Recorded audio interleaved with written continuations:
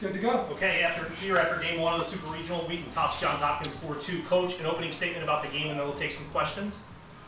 Yeah, Zach pitched the way he needs to pitch to be effective, right? He's moving in and out, he's down in the zone, mixing his pitches really well, and kept a really good hitting team off balance for as long as he could. And then, you know, Kevin's swing there, I think, really gave us the confidence that, you know, that we could score some runs. Obviously, that guy's had a great year and pitched great again today.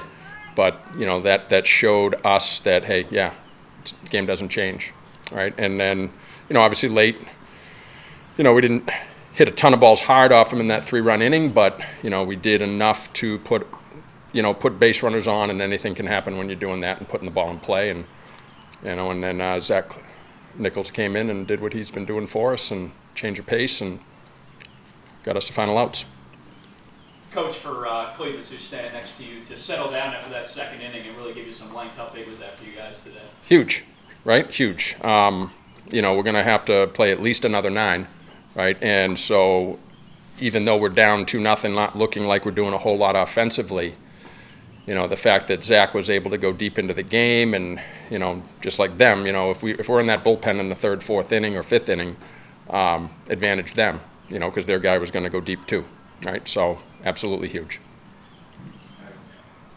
Go ahead. In the 9th inning, you took a mound visit, first 2 batters reach. What was the message there? How did you settle down Nichols there? I don't know if I needed to settle him down. I almost had to amp him up. You know, he was trying to stay within himself and all that, but, you know, he pitches best when he's got a little hair across his backside, and you know, I think he reached found his gear there. Zach, you got nicked up a little bit in that second inning. What kind of adjustments did you make to settle down for the rest of the game? Big thing was getting on top of the baseball. I was kind of getting on the side of it, so my ball was moving side to side instead of down.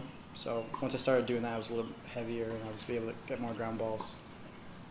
Kevin, that swing when you got up 2-0 and, you know, you were able to put that ball over the fence, how'd that feel to, you know, get you guys on the board in that spot?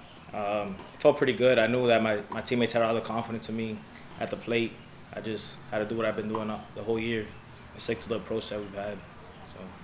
And this is for anyone. Aside from the Matos home run, it's been difficult to really put some hits together. What was the feeling in the dugout as you guys entered that 7th inning against Johns Hopkins? Go ahead, guys. So I think a big thing for us is we just keep staying up in the game. We don't get down on ourselves. We don't get too high, too low. We stay even keel, and Coach is big on that, and I think it really helped us out today. And I also think just having confidence in each other. Whoever's at the plate, people in the dugout have all the confidence he's going to get the job done, no matter what the count, the inning. So I think that also helps. Great. Congratulations. Thank you so much. Okay. Thank you. Thank you.